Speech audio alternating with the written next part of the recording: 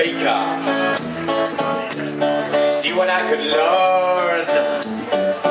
He stuck my hand into his oven. As he watched me burn, he said, "Who are you? Who are you? Who are you? And what do you do?" So I went to see a butcher, see if I could get some answers there. He just chopped my arm off at the shoulder and then he fixed me with a stare. Looked at me and he said, "Who are you? Who are you?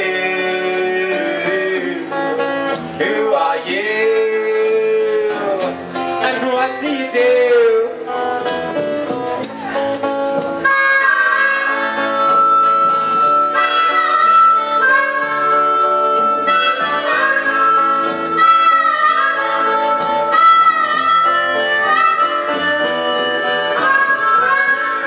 Went to see an ironmonger,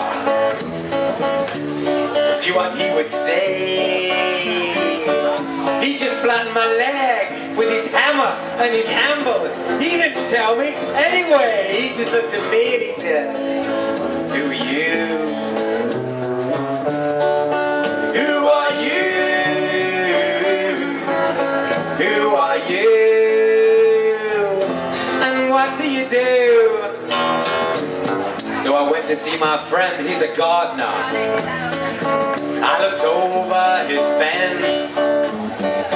He chopped off one of my ears with his shears.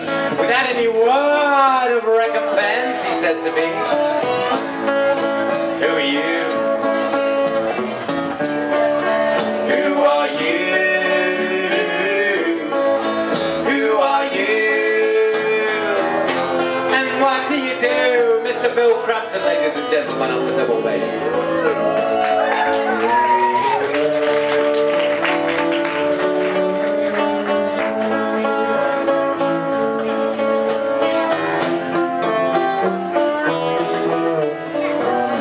So I went to see a songwriter, and I said, "I ain't got any words." He just looked me up and down, and he said, "Yeah, man. That's what I heard, and if that's the case, who are you? Who are you?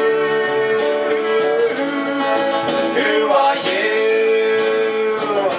And what do you do, Mr. Magoo?"